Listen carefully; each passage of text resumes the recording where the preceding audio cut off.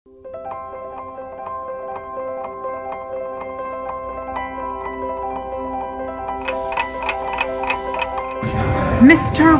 Wolf-Litzer, what did you just witness? I just witnessed an amazing response by the international community to solve the problem of this disaster and crisis in Republia and Terratoras. Yeah. What happened there?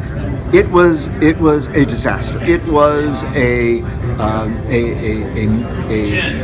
attempt by people who didn't know each other, who didn't know what resources they had, didn't often know what resources they needed, and didn't know where the locations of the survivors were, to get together and to begin a process of responding to a need and serving their own constituencies, whether it's shareholders of a company or voters in a political context or the donors of an NGO.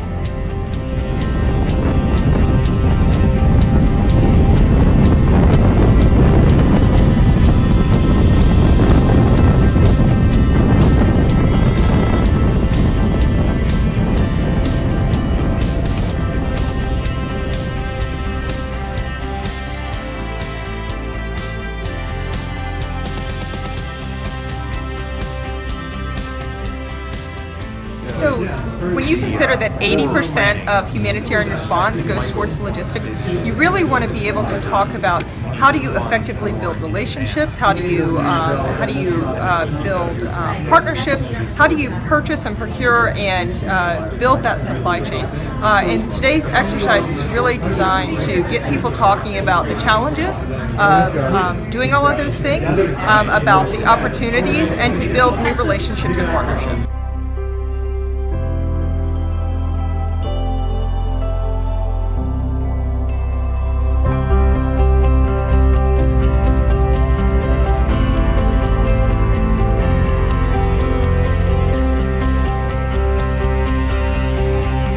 An individual able to give money to South Terratoras. This is a blessing in disguise that we will see, hopefully helping the people of Terratoras. Any individuals willing to serve Terratoras, we have amazing need right here in front of me. And if you have water, wash need, if you have wash kits for sale, for Terratoras. Day 2 has just ended. Does anybody have water to sell? There is a desperate need for water serving South Terratoras, or anywhere in Terratoras. So there's challenges of competition across scale of how much resources, right?